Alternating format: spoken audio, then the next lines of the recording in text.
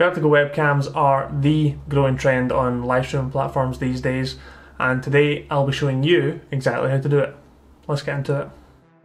How's it going, folks? Welcome to another video. I'm Fizz, and today we're going to talk about vertical webcams.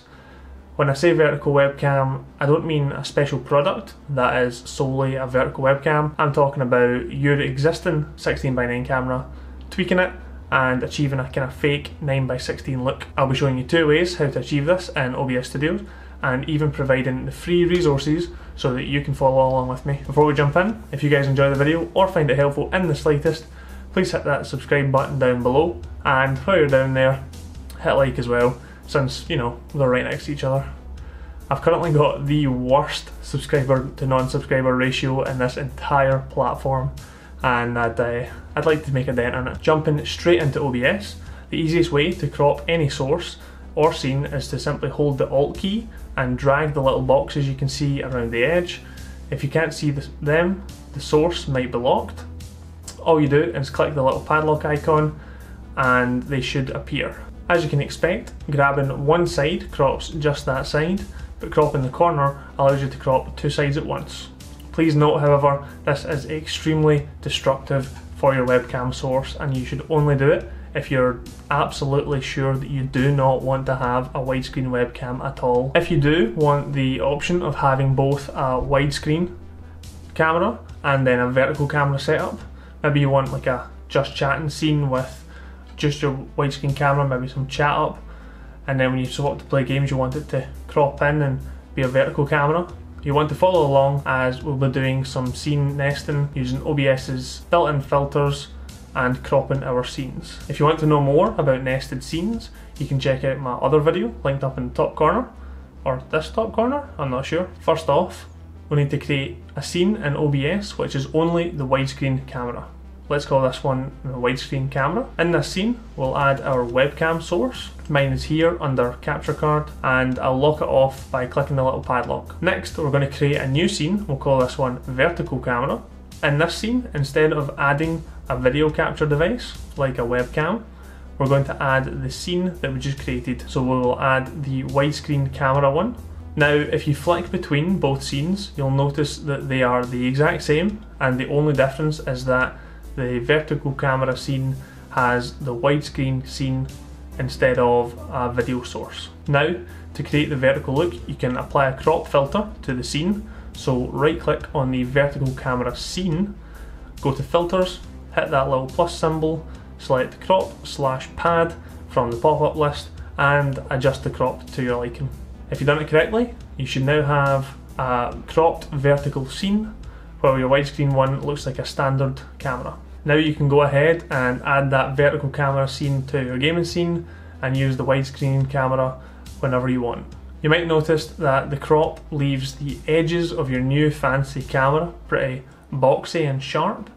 If you're a fan of a smooth edge or have another odd shape in mind, you might want to use a mask to create your vertical look instead of a crop. Masks allow you to have custom shapes for any scene or source, and it works by overlapping an image on top of your source that tells OBS what to hide and what to show.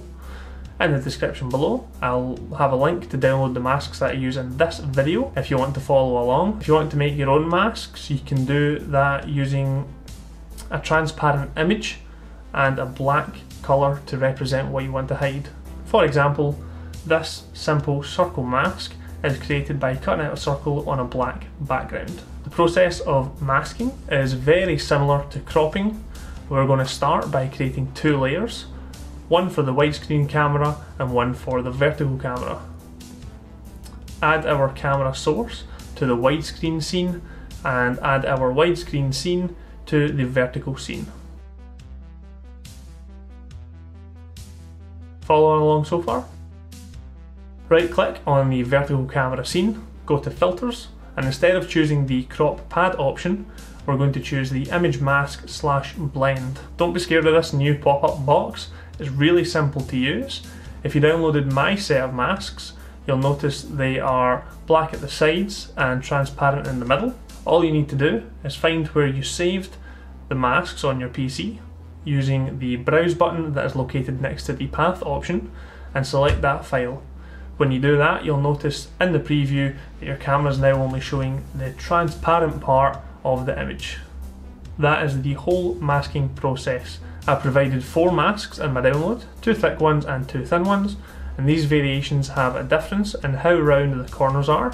One is a 10 pixel radius and the other is a 20.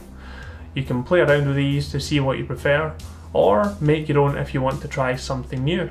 Alongside those masks, I provided a very simple white border for you to use if you're using the mask. To add this, all you need to do is head into your vertical camera scene, add the border as an image, and make sure it is above the camera scene in the source panel down the bottom. If you want to change the colour of it, right click on the border image in your scene, go to filters and add a new filter by clicking that little plus icon down at the bottom. Select colour correction from the pop-up list, and next to where it says colour multiply, you can choose any colour you like. Above that are some adjustments that you can make to get the perfect colour that you need, and voila, you have a coloured border. And that's it.